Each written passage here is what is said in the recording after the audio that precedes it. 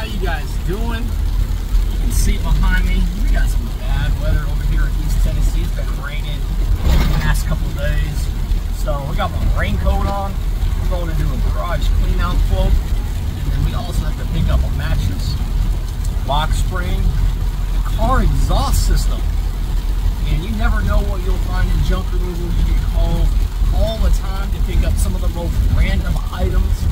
And junk removal always keeps you on your toes. Every day is a new journey, so we're excited today, despite the rain, to get these jobs done, to help out our customers. They don't have to worry about their junk anymore. But just let me show you how much it's raining over here. So I'm on the 26th right now, and it's coming down pretty good. It's rain, it's been pretty steady. It pretty much hasn't stopped for like the past 24 hours. You know, here and there it stopped, but it's been raining pretty good. So we're gonna go ahead and take care of this job, and I'll bring you guys with me. I just hope that mattress isn't sitting outside soaking wet. Oh, that's gonna be heavy.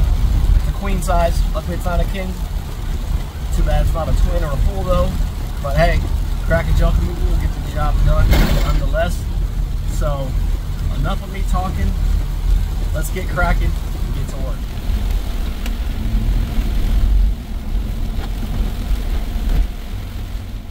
Now, when I spoke to the customer the day before, she told me she had some junk in her garage that she needed hauled away. And based upon our conversation, this is exactly what I was expecting. Just junk everywhere. There was all kinds of stuff in here. Household junk, tools, scrap metal, construction debris. It was just filled with trash. So we just finished the quote, and yes, as you saw, there was a lot of junk in her garage. A lot of it was stuff from her husband, she said, and just stuff they've accumulated over the years. And then there was the back basement part. So there was a lot of stuff, all kinds of things. And she said that another junk removal company came out, which I'll touch on in a minute. But so we surveyed everything with the customer, looked through all the items, and we gave her a price. I estimated between 1 and 2 full box trucks with the garage and the basement area. It wasn't within her budget, which I understand. So I worked with her on the price, and we agreed just to do the garage area. So we secured that job for tomorrow. So yes, we beat out the other junk removal company, major franchise that just moved to our area. She said she'd rather go with me. Of course, it's Kraken Junk Removal, Tri-City's #1 top choice for junk removal and home clean out. So we're excited to get that done tomorrow.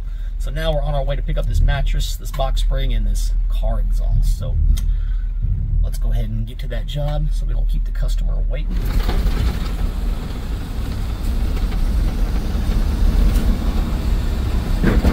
We picked up this queen size mattress and box spring along with a car exhaust system, and we scored, yes, a 5-star review.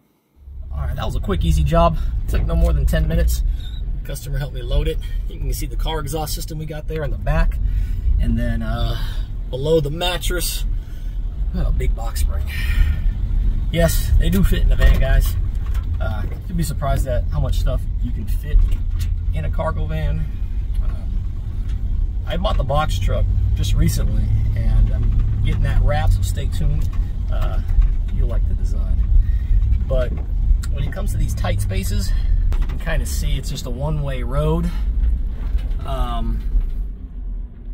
It's convenient to have the box truck, I'm sorry, the cargo van, to get into those areas. I could have brought my trailer, don't get me wrong, but it's raining today and I just didn't feel like picking up the trailer. So I have the luxury of being able to use my cargo van to do a lot of jobs. But tomorrow's job, garage clean out, cannot use the cargo van. We will have to use the box truck. So right now I'm heading to pick up the box truck because I have some stuff in there I need to organize, some things I need to go ahead and take to the landfill, so that way we have the truck ready for tomorrow. So that's our next order of business here, is to empty that box truck. And then as of right now, that will be it for today, unless we get some more calls. But just trying to stay dry and get these jobs keep rolling in. Once I get that wrap on the box truck, business should be picking up, so Lord willing, I'm looking forward to that.